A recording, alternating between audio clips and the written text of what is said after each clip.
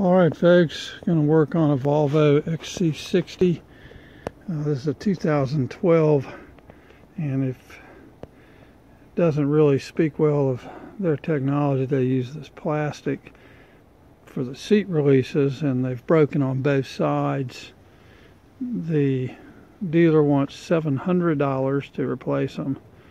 So we ordered parts online. These are genuine Volvo parts. The lock mechanisms for about $47. So the first issue is getting the plastic off. You might be able to take it off, but the plastic on top has gone bad, and I think this plastic is bad as well. I'll show you where it's locked in, and you're welcome to try. Mine broke trying to get it off. So there's a little piece of plastic under here, and if you push in and then twist to lever it, you might be able to get it to come up. The other place it has a piece like that is on top, and again you push in, twist up, and you might be able to get it to come off. And then there's two more little pieces that you actually can't access if your one piece is still intact. So I'll show you where they are on the other side. So on this one, both pieces are broken, and so the two little ones on top are right here, and you can put a small screwdriver in and kind of lever them back.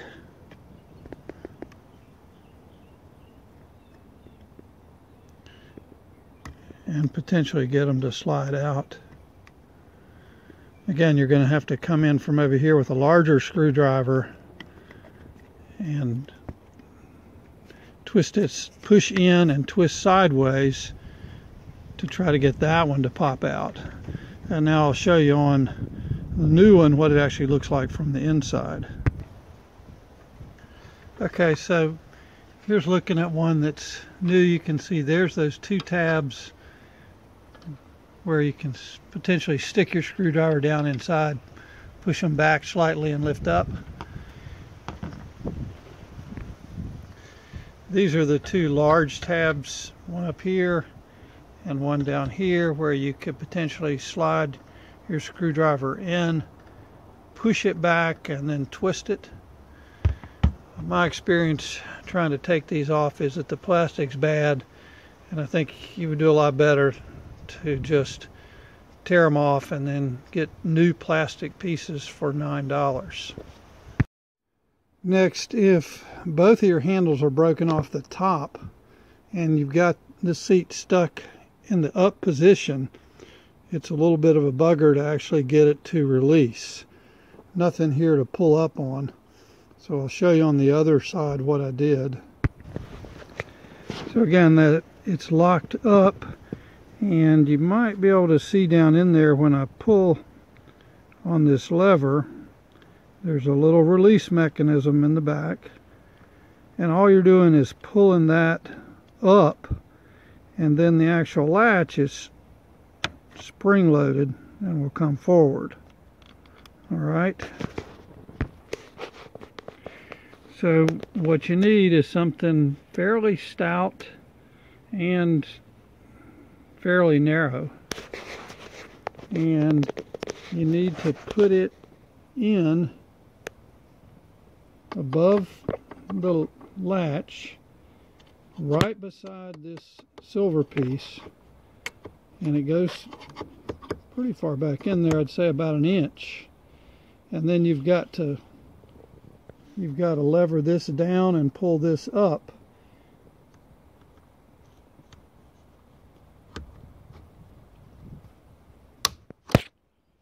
It has released enough that you can push the seat forward, and I just pulled that back with my hand. So the unit attaches with two T40 star drive bolts, and then there's various places where the leather's tucked down into it, and then also there's 3 tabs there that fit into these 3 tabs here. However, on pulling it out, it's attached to this mechanism, and I can't really figure out what that does.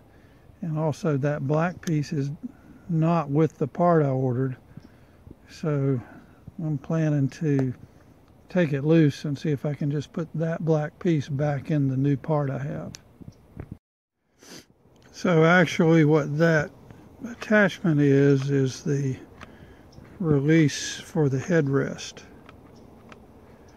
And I just put that plastic piece back in and we'll see if it works. So indeed I was able to salvage that plastic piece without it breaking, and it indeed does release the seat. It still works. I don't know if I'll have the same luck on the other side. And again, that little piece didn't come with the pieces I ordered. It might be prudent to try to order that separate little piece. I'll try to show you what it looks like on the other side. So I've got the T40 bolts back in. Notice the 3 little tabs that fit in here. And then there's some various little plastic pieces that help put the seat cover back in position. And then we'll try popping the plastic cover back on. So there it is, reinstalled. Leather's tucked back in to position and held in place. And now we just have to put the plastic cover back on. It's looking like that's a little harder than you would think.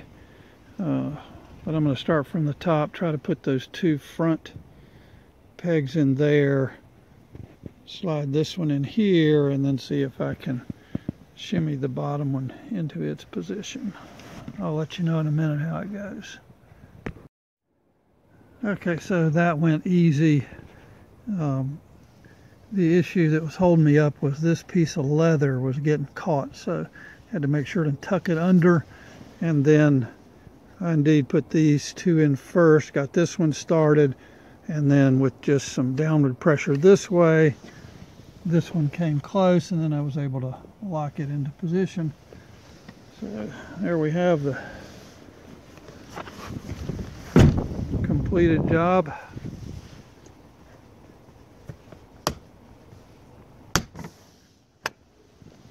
Which works like it's supposed to and looks like it did originally. So knowing that that piece is in there and that I need it, I'm trying to be a little more careful on this side. What actually has to happen is you have to pop this little metal grommet off, and then it is also, there's a little plastic tab here that fits up into this mechanism. This mechanism will be replaced, but the part in there with this little plastic tab is the part that didn't come with what I ordered. So let's see what we can do. So if you pull it and actually sort of twist it a little bit outward, try to stabilize it, that black tab sort of pops out. The other one didn't break, and so far this one hasn't. And that makes it easy to lever the metal piece off. And the actual tab down here that I was telling you about is in the part that's going to be replaced. So let's see what happens.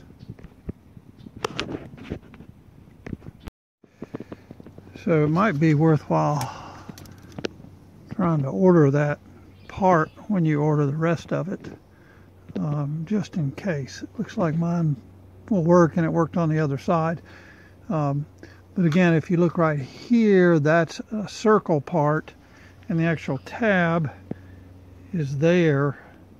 And so even if that broke off, taking it out, this part will be replaced. And so before I get too much further, these are the metal units, and you'll notice the numbers are different, one for left and one for right. Same thing with the plastic. There's the order numbers, and left is different than right. You also have to make sure of color. They come in black and they come in tan. And then this is the metal plastic part. And again, you can, just so you'll know where the tabs are,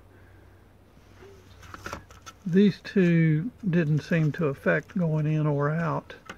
These are the two that if you want to try to push them back, try to lever it out, you might be able to. And then this one, you have to come in with a screwdriver this way, try to push it back and twist it up, but good luck with that. And then this is the same thing down here. Again, I think the issue is that the plastic is in this vehicle is about 4 or 5 years old, and so trying to get it out without breaking those is probably impossible. So indeed, I was able to pop this one back in as well without breaking it, and we'll see once we get it back together if it actually works. If it were me, I would order that plastic part along with the other, because I'd sure hate to get the whole thing taken apart and have that break as I was pulling it out and not be able to replace it. So what I found on the other side was that the plastic piece went back in easily if you get all these little areas where the seat cover needs to be tucked in, and there's little plastic pieces where it fits in, and if you do that, the plastic cover should pop right back on. Well, let's try the seat before we do that. Just another note, once I got the seat loose from where it was attached, I put rags in these holes so that as I was moving the seat back and forth, it wouldn't inadvertently latch, because it was a pain to get that latch loose without anything to grab it. So let's see what happens here. Catches normally and releases normally, and again that one little medial thing is the seat release, and that's working fine. So I think we are almost a success. This was the area that was binding me before on the other side, and so I think if you push that in, that this will then push down and pop into place a lot easier. There it is, completed. Actually putting that plastic piece back on was probably as tough as anything. So, but everything works smoothly and it's in good position. So that is all you need to do, and I don't have an exact time frame. It probably took 2 hours to do it.